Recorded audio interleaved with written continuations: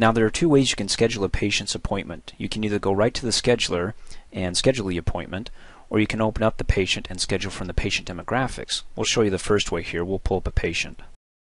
And then down below, just of course type in the first couple letters of the patient's last name and hit the tab key. And I got a couple with the last name beginning with BR. I'm going to go with Josh Bracken and double click on his name. And you see this button right here? Looks like a calendar, doesn't it? In fact, it looks a lot like this button right here, which is the appointment scheduler. Well, they're both buttons that will take you right to the scheduler.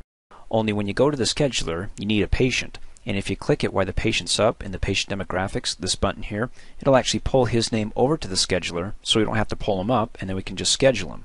For example, let me click on the button here. And you can see here in the appointment scheduler, it's divided into two sections. The top section has the patient's information. You can see his name, Josh Bracken, including the doctor, his default providers, Dr. Rice, and his primary insurance. And in the bottom section is a calendar for each doctor. And you can see I've got one for Dr. Smith, Jones, Green, etc. And then down at the bottom for extra calendars, I got another tab. I click on the Rooms tab. Let's say these rooms are for massage therapy. Apparently those are open, so we can schedule any patient for a massage here. But I'm going to go back to the Providers tab here, and all I have to do is left click in an open time slot to make an appointment for Josh Bracken. Now that's the first way of doing it, is from the patient demographics. And you can see down below I still have the patient demographics open when I click on his button. And there we go. So I'm going to close out of both now, the patient demographics and the scheduler, and show you the second way of doing it, just going right to the scheduler by clicking on the Appointments button. Now because I went right to the scheduler, it's not pulling up the patient, because whereas I'm coming from the patient demographics with the patient, his name would already be populated there. So I'll just have to pull him back up again, typing in the first couple letters of the patient's last name and hitting the tab key here. And there's Josh Bracken. I'll double click on his name. And there we go. Now we have his information up at the top so we can find the doctor down below, which is Dr. Rice, and left click on an open time slot.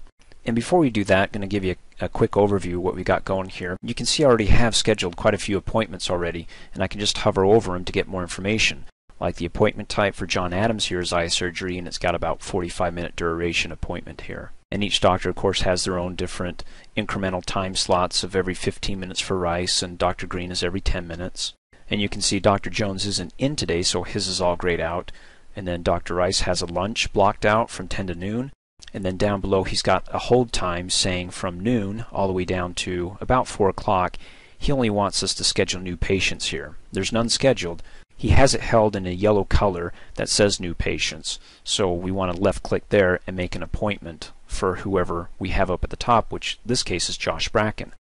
Now the thing about this is for the hold slots, the block times, and the times that they're grayed out where the doctor isn't in, those are visual cues for the front office not to schedule patients there or to schedule certain types of appointments, new patients only.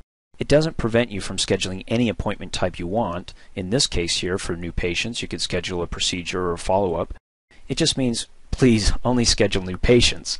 And of course, for block times and days that they're out, you could still schedule over it, but again, it's just a cue to say please don't. Okay, so I'm going to scroll back to the top here. And let's go ahead and find an open time slot and left click to schedule Josh.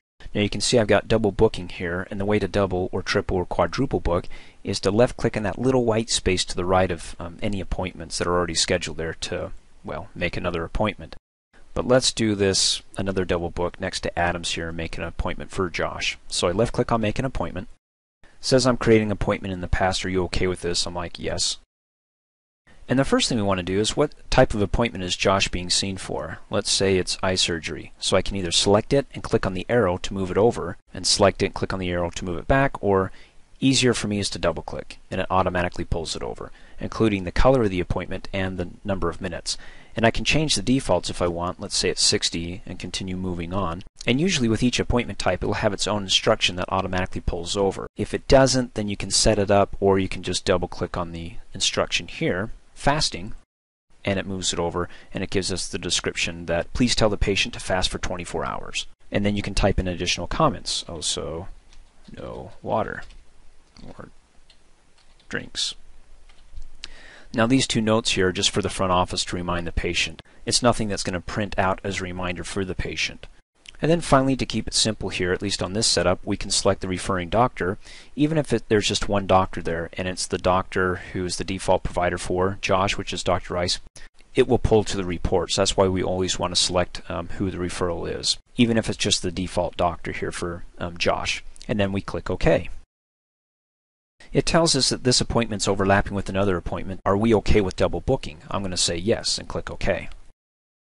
And there we go. Just hover over it, and then we can get the appointment type, fasting, and then also please no water or drinks with this before you come in for eye surgery.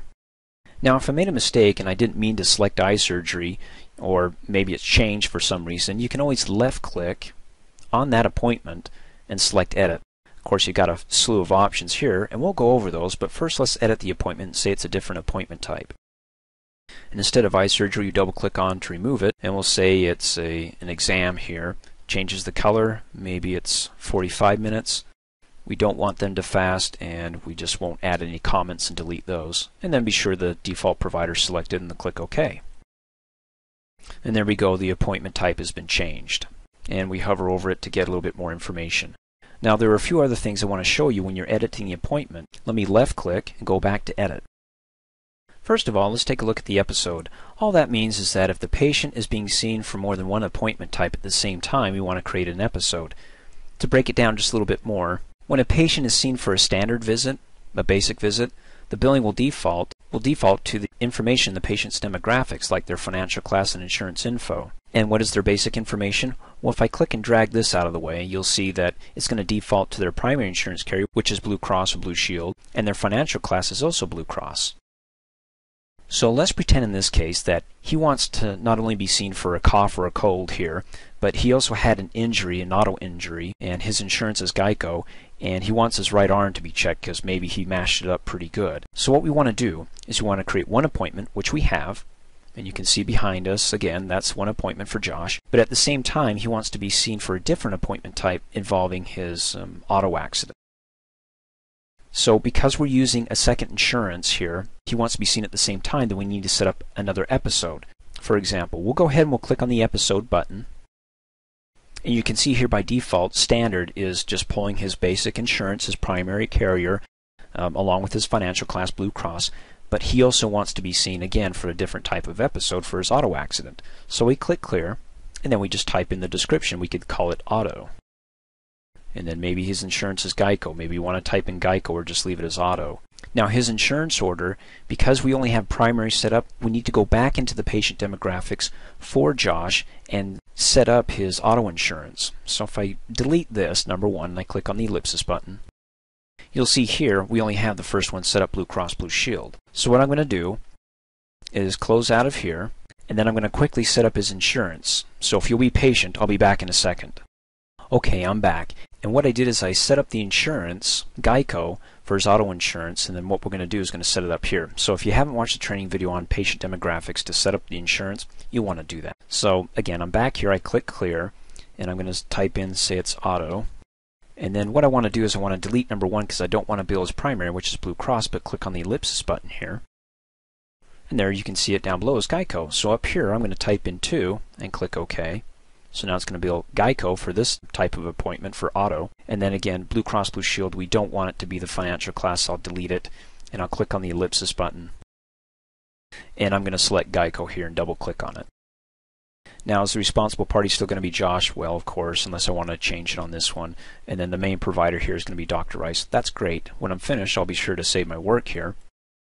And then now I have two. I have auto and standard. So standard is going to be any basic type of visit, where of course auto is going to be for any auto injury where he wants to bill his car insurance. So I'm going to close out of this. And there you go. You see the episode right there? It's now changed to auto. So if I go ahead and leave it at this and click OK, then this appointment right here is going to be billing his auto. But instead I'm going to click cancel, because this appointment type is going to be an exam. It's got nothing to do with his car insurance or his arm that's being injured. What I have to do is two things. First of all, I have to set up an episode saying, look, I want you to bill a different insurance, but I also want to set him up to see the doctor for another appointment at the same time, because this one's going to bill for his Blue Cross Blue Shield. So I want to left click next to Josh Bracken in that available space there and make another appointment. Now in this appointment, we'll say it's going to be, well, we'll say it's a procedure. We'll double click on that. And then down below you see how it says standard? No, because we want to bill as auto insurance. So what I'm doing is I'm saying, look, I'm going to create 2 appointments. One's going to be for the basic visit, another one's going to be for his car insurance at the same time, and they're going to generate 2 separate claims. This one's going to bill his auto insurance, and I'm going to go ahead and click OK. So this one in red, the procedure, is going to bill his auto for a claim, specifically for the procedure that the doctor's seeing him for, which is going to be for his right arm. And then this one is going to be for the basic, maybe he has a cough or a cold, and it's going to bill his normal insurance carrier, Blue Cross Blue Shield. So to recap real quick, to summarize this, if a patient wants to be seen at the same time for a different type of appointment that's going to bill another type of insurance, you want to do 2 things. Set up the episode, so it's going to bill that other insurance by clicking on the episode button, okay? And then the second thing is you want to make sure you schedule another appointment type to include that episode that you just created. So you have your standard right here, and then you have the other episode for auto. So I'm going to go back on one of these appointment types and left click and go to edit. And we want to cover a few more things real quick. Let's talk about the referral button. If the referral down below isn't Dr. Rice, in other words, if the referring physician is not the provider, Dr. Rice, you either want to click on the referral button to set up a new referral, or click on the ellipsis button to search for one that's already in the system. Now, if you watch the patient demographics training video, specifically the video that says referrals, you'll understand how to set up a referral. This is another screen that you could set up a referral. But real quick, I'll click on the referral button. See, and if you watch the training video on setting up referrals and patient demographics, it's the same screen. You just click on the ellipsis button, choose the doctor, the reason, and of course all the information that I'm not going to cover, but let you watch that training video on referrals. And then of course when you're done, you want to be sure to save your work. And I'm going to close out. If a referral plan from another doctor has already been set up, you can search for it by clicking on the ellipsis button. And let's say it's Dr. Jones, so we can double click on Dr. Jones here. And it automatically adds it down below here. And his is highlighted. And you can see that it was partially set up. Dr. Jones, it was created on March 29th to June 27th. So what I could do is, even though I don't have the authorization number or numbers used set up, you can click OK, schedule the appointment, go back into the patient demographics and update the referrals tab with more information if you have it.